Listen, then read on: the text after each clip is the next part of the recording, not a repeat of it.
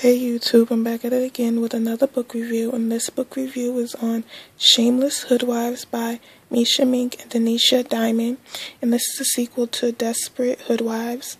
And I give this book 4 out of 5 stars, and it is about 4 characters: Takia, Princess, Keisha, and Woo Woo.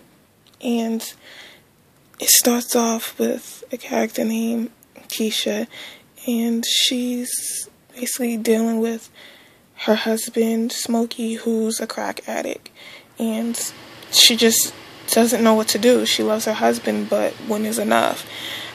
She's been with him since high school, and, you know, she was once addicted to crack, but she got help and got off it, and, you know, he's is still on it, and he steals stuff from the house, the pawn, so he can get money to get crack, and they have 4 kids together, and it's just horrible. And his brother Shakespeare, you know, he's basically the brother's keeper, and he's always there to, you know, help his brother and, you know, get him out of jail when he's in jail and stuff like that. And, you know, Keisha starts to see how Shakespeare is and starts to like him, and, you know, they start to have an affair, and it just gets very interesting. And with Princess, she's a 17-year-old girl, and she lives with her mom, and her mother is not a mother. There's barely food in the house. She hardly buys her daughter clothes. She has guys in and out of the apartment, and a lot of them abuse and molest and rape the princess, and it's just a horrible story. And basically her only out is her voice. She can sing, and she writes and journals, and her best friend Lucky is always there for her, listens to her problems. You know, it's always good to have a best friend.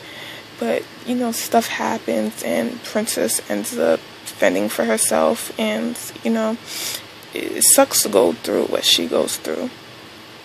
And then there's a character named Woo Woo, and basically she's from Bentley Manor, was in the hood, you know, braids, long nails, big earrings, stuff like that. But when she met Reggie, he was from the suburbs, so she kind of changed her appearance a little bit. And, you know, she wasn't true to herself, so it was an uncomfortable situation for her. And, you know, she started messing with a guy that was in Bentley Manor named Hassan.